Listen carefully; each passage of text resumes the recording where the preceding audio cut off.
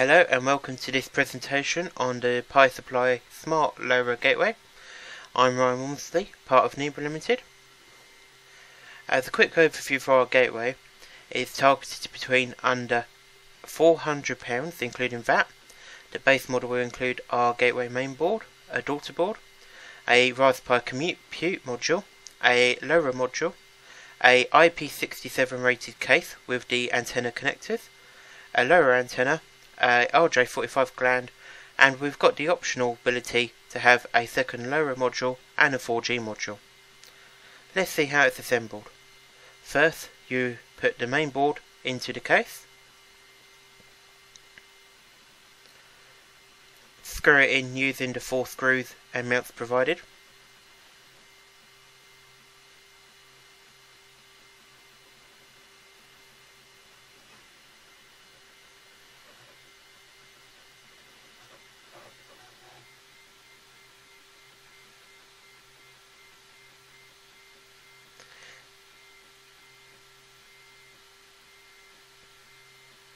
Then after that is done, we then get our compute module daughter board. This on its own daughter board, so you can take it out of the gateway and easily reprogram it with your computer over USB. However, in this case we're just putting it in the main board, and we do that by pushing the compute module into the socket and then the daughter board onto the main board.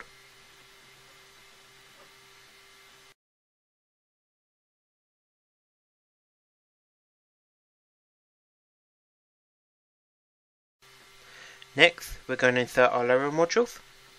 Our gateway can support 2 LoRa modules. As you can see here, the LoRa modules come in a MPCIe form factor. And we're currently using the rack 2247 and rack 833.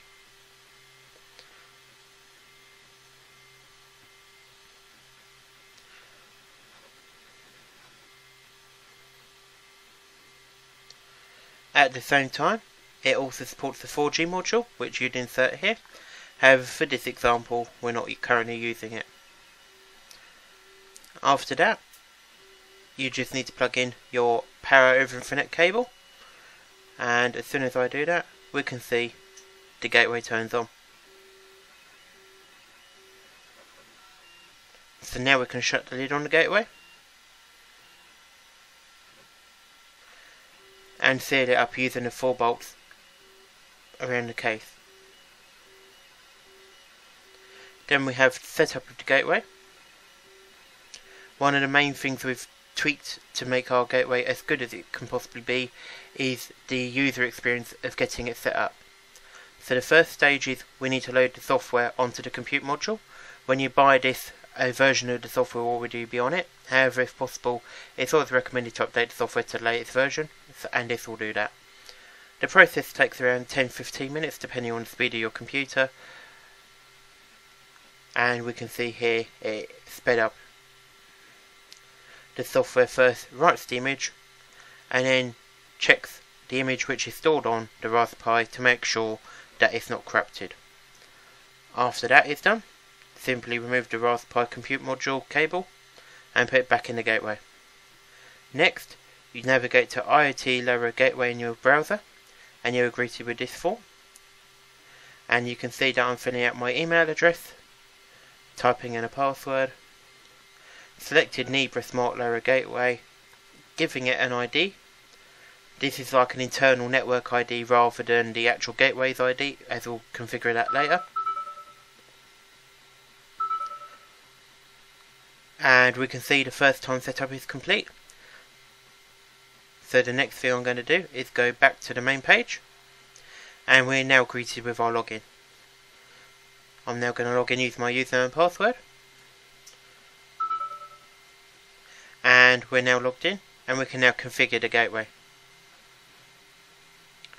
So we're going to configure the LoRa module 1 first, and for LoRa module 1 we're going to use the Things network.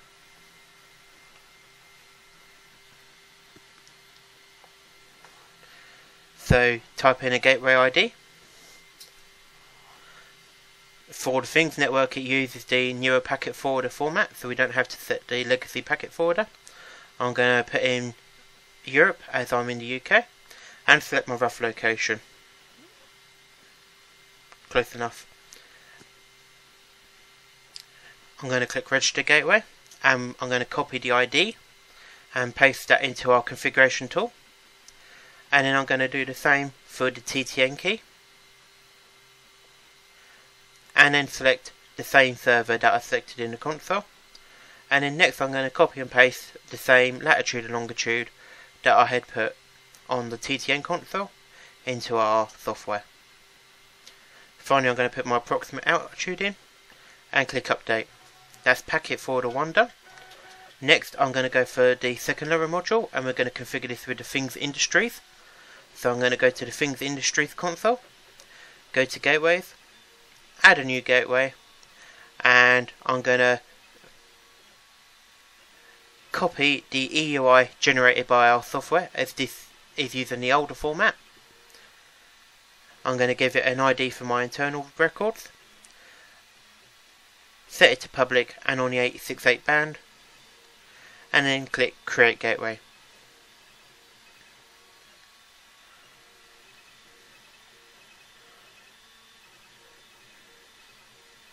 I'm then going to copy the server address and put that into our console. And then because we had the other module set up correctly with the latitude and longitude, that was already there, so I can just click Save. Next, I'm going to restart the gateway. This will apply all the changes to the software. And then after around 30 seconds to a minute, the gateway will do a full restart, update any software that's required.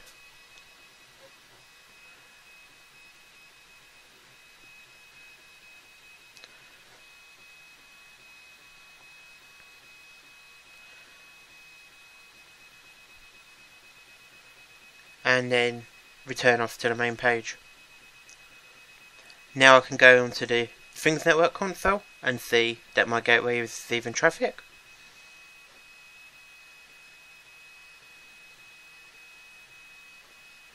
Once my node boots up, there we are.